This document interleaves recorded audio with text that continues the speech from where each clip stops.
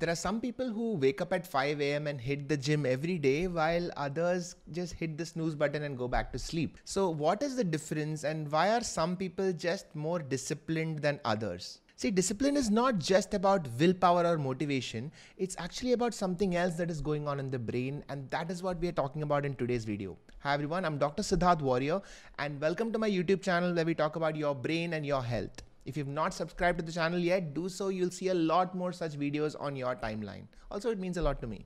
So let's talk about the neuroscience of discipline and how can you hack your brain to get more disciplined. So first, let's take a look at the brain and understand where discipline is coming from. And for that, I'm going to open up my iPad. So this is your brain, and in your brain is the prefrontal cortex, which is the evolved part of the brain. The prefrontal cortex is responsible for impulse control and long-term planning. So if you decide that in 5 years' time, I want to be doing this, that's your prefrontal cortex. And if somebody in the middle comes up and says, hey, do you want a piece of chocolate? And if you can say no, that is also your prefrontal cortex. Now, behind the prefrontal cortex is a part called as the striatum. The striatum is the part of the brain that is responsible for forming habits. So anything that you routinely do on a day-to-day basis, the striatum kind of takes over. So you can think of the striatum as a sort of vice president. The president does not have to take all the decisions. The vice president can take all the smaller decisions on a day-to-day basis. So for example, the decision to brush every day is not taken by your prefrontal cortex. It is now taken by the striatum.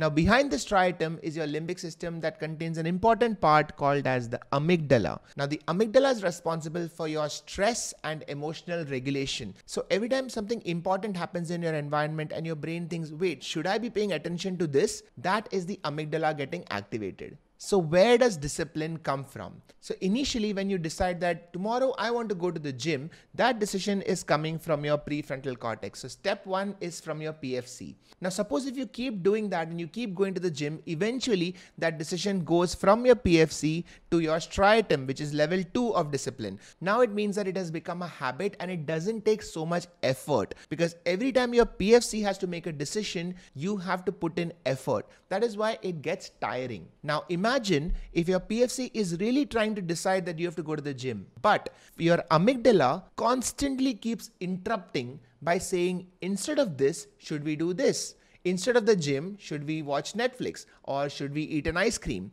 Now this constant interruption to the PFC can get exhausting. That is why your PFC cannot take too many decisions at once, because it simply gets tired. बेचारा है PFC, वो थक जाता है. So now you'll understand why discipline is not this infinite resource that you have. You have a limited amount of willpower, and the more you waste it on small decisions, the less you will have to make on a larger decision. This principle is seen very well in a supermarket, where you might go in thinking that I have this list of groceries to buy and that's all I will get. But after some time, because you are faced with so many choices, you will see biscuits, you will see ice creams, your brain is just tired of saying no, no, no. And after a while, it simply starts saying yes to everything that comes in front of it. Which is why by the end of the supermarket, once you are at the checkout counter, everybody just picks up a few chewing gums or a nail cutter or something random, because now your PFC cannot take decisions anymore.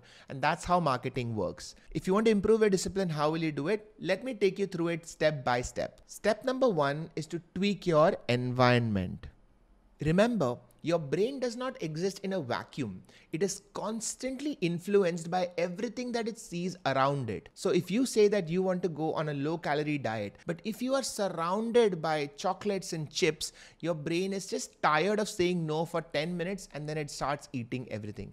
So your environment is probably the most important factor that decides how much discipline you have. So the way to understand this is that if you are surrounded by X number of things, all of those things are cues. They affect your brain and make your brain think certain things. So if you can change the cues that you are surrounded by, you can now change your thought pattern. So for example, if you want to go to the gym the next day, just keep your gym clothes and your shoes right next to your bed, so that as soon as you wake up, you will see it. Now there is less resistance for you to figure out what to wear and where are your shoes. Everything is waiting, and that sets up a cue in your brain that, हाँ, मुझे gym जाना है. Yes, I have to go to the gym. And a way of changing the environment to reduce negative habits is by keeping your phone in a different room to avoid distraction or to reduce scrolling. Simply by changing the environment, you can change the way that you think. Because remember, as long as discipline is a decision that you have to keep taking again and again, you have already lost. You cannot sustain that. So once you've organized your environment, step number 2 is to reduce friction. You may have heard of the term cognitive fatigue, which means your brain getting tired of taking multiple decisions one after the other. And the reason for this is that your brain is kind of lazy, but it is by design. Because the prefrontal cortex uses up so much energy to take one decision, your brain is very stingy when it comes to taking complex decisions. It would prefer if the limbic system were to take things by instinct or impulse. So in other words, the prefrontal cortex does not want too many choices. It would prefer if the limbic system directly makes the choice for it. So if you want to reduce cognitive fatigue, you need to reduce friction. Simplify your life so that in all the important areas, you don't have too many choices. Try to keep a similar breakfast routine, a similar workout schedule. The less choices you have to make, the less fatigue your prefrontal cortex goes through. Step number 3 is all about habit formation. And for this, I'm going to refer to James Clear's excellent book, Atomic Habits. He talks about the 4 laws of behavior change, which is make it obvious, make it attractive, make it easy, and make it satisfying. These 4 laws are designed to affect your brain in different ways. By making your habit obvious, the visual cues will directly trigger your striatum, and that triggers habit formation. By making it attractive, you have dopamine released in anticipation, so you find yourself looking forward to doing that act. By making it easy, you are lowering friction and reducing the decisions your prefrontal cortex has to take. And by making it satisfying, you're setting up positive reinforcement. So every time you do that habit and you get a reward, you will feel that, oh wow, I need to do this again. That brings me to step number 4, which is an important part of setting up your environment, and that is the people.